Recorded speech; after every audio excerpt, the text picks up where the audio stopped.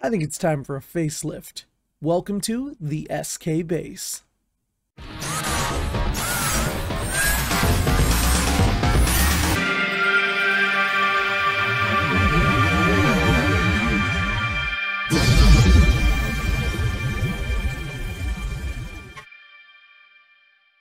So Kuigat Acolytes, I'm Jedi_Starkiller, and this is the SK Base.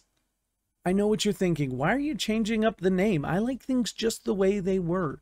Well, because we're getting a little more professional around these parts. TikTok isn't going to change, the only things changing are the names of the YouTube channel and the Twitch channel. There are a few reasons why I'm making this change, so let's go over those now. 1. When I first joined TikTok, I didn't really give much thought to my name. I had a cool idea about how to bring Starkiller into Star Wars canon, and so I made a name that fit that theory. Next thing you know, my TikTok kind of blew up, and that just became the name everyone knew me by. And I love it. I don't mind being Jedi Starkiller everywhere, but I really like the SK Base. Which brings me to number 2. It's more inclusive. I love Star Wars, and it will always be the primary content that this channel puts out, but every now and then I want to talk about other trending nerd topics, like the Marvel TV shows that are coming out, the DC movies, stuff like that. I really want to be able to have my finger on the pulse of more than just Star Wars, and I feel like the SK Base is a name that's just inclusive enough that it can work for anything. We can have a whole way off base section for topics that aren't related to Star Wars. Number 3, merchandising.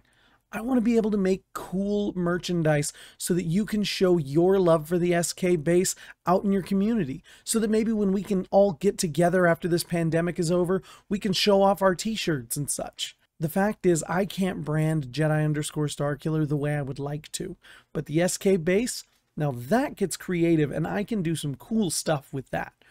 Also, I have some ideas for creative Kiadi Mundi slander, but we'll cross that bridge when we get there.